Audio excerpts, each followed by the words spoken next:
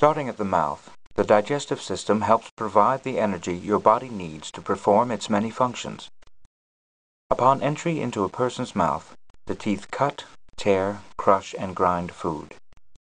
In the mouth, salivary glands respond to the thought or presence of food by producing a fluid containing mucus and the enzymes amylase and maltase.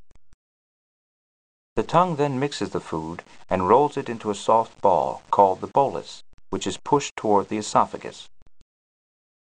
Passing through the esophagus, the bolus is dropped into the stomach where gastric glands, one secreting digestive enzymes and the other secreting hydrochloric acid, begin to break the food down into smaller pieces.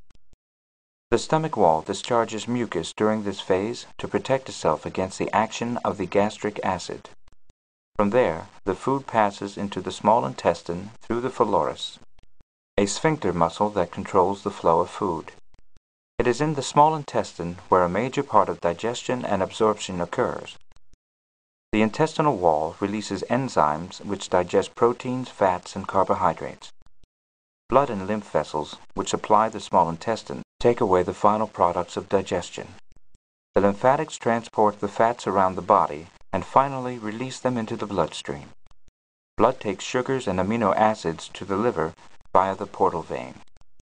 The pancreas, like the small intestine, secretes enzyme in an alkaline juice to digest proteins, fats, and carbohydrates.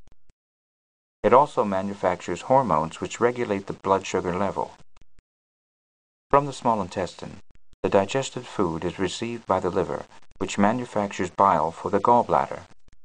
The gallbladder stores and discharges the bile, which helps to break down fats into minute droplets. Undigested food from the small intestine is then passed into the large intestine. There, blood vessels supplying the large intestine carry away water extracted from the undigested waste. After passing through to the large intestine, the ileocecal valve prevents digested food from returning to the small intestine. Undigested food is eliminated from the system through the anus.